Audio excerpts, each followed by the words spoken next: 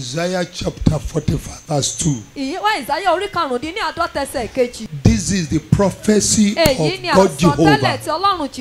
I will go before thee, and I will make the crooked place straight, and I will break in pieces the gate of brass, and I will cut in sunder the bars of iron.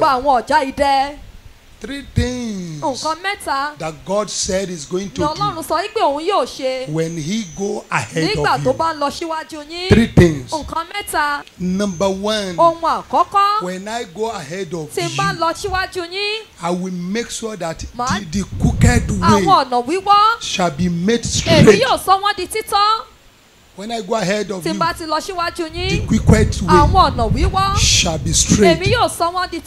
The second one, the gate of brass shall be break into pieces. The third one, I will cut in sunder the bars of iron. These are three things that your capability cannot do. But when God go ahead of you, these three things will be taken away in your way.